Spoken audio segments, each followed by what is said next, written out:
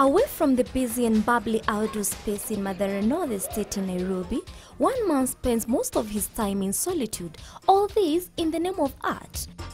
I do pencil work and paintings, drawing something within the family. I got inspired through my father. When he was doing his, I was also doing. I wanted to be an artist, and that is why I'm doing it today, and I want to reach many places through art. A second born in a family of 9, Victor spent his childhood in the countryside, somewhere in Viwa, Homa Bay County. 6 months after high school, that was 2011. Niliingia kwa biashara ya kupika mandazi.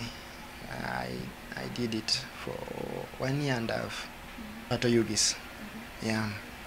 And the outcome was good because what I did with the profit I got there, I still see it up to date. I built a house for my parents. After that, I came to Nairobi, late 2012, and that was in December. So when I came to my brother, I also help a certain woman to do the same business, ya kupika mandazi. Then after sometimes alioacha. He got to the city hoping that his hard-earned education will offer him more lucrative employment opportunities, but that was not to be. Nikarudi nikakaa kwa nyumba. Ndugu yangu alikuwa anataka nifanye kazi ya plumber. Nikalenga kiasi. Hiyo ya security wenye ilikuja, nikajipata ndani. His breakthrough came in 2013 when he got a chance to study art. Last year, but one, I was sponsored by an artist called Pascal Chuma. He got me when I was doing kazi ya security, and he sponsored me for 6 months.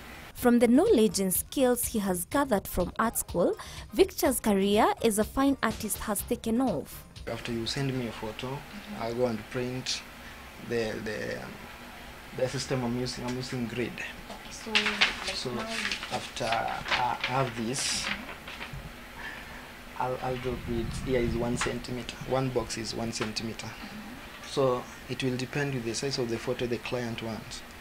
So after I've drawn grids here, then I come to the main paper where I'll use to draw the picture.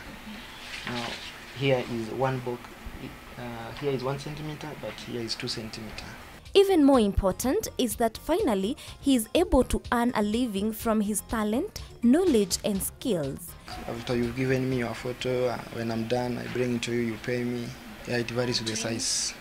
Okay, from 1,500, up to 5,000.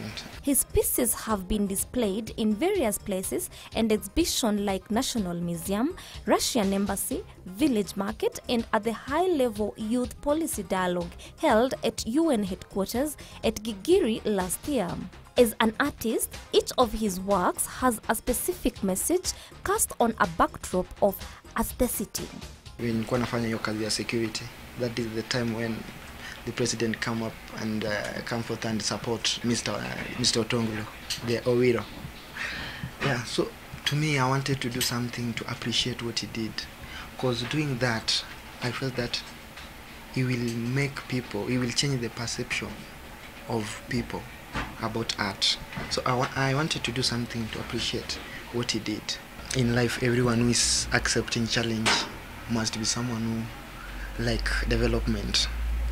I wanted to challenge the deputy president, because you see, the president is supporting artists. Now I wanted him also to follow the footsteps of his leader, and that is why I did this. But it's very unfortunate that we've not met to give it out. This is the Churchill. Okay, he has inspired me. He has been nurturing talents. He's one of my kind, and that's why I did this. I would like to see laptop reaching Maasai people even before Central, Nyanza, or Western, because there are also Kenyans. They should also access education facilities and health security. Yeah. These ants of Big Five. We should protect wildlife because they create job to the community and they are a source of income to the community. Given his experience, he believes the youth can achieve their dreams as long as they work hard at it. We should not just sit down and wait. You wait for a politician, you wait for anybody to give you no. First, you should look at what you are good at. Then you start doing it. Then youth we should avoid drugs. Even while challenging the youth, Victor believes that for artists, much more can be achieved if art is mainstreamed in schools like was once the case. The first thing I would like to ask the government to do, kurudisha art and craft and music kwa shule, kwa school curriculum, so that ukitoka pale, if you have a talent like this, you know where you are heading to. Christine Muchira, reporting for Channel 1 News.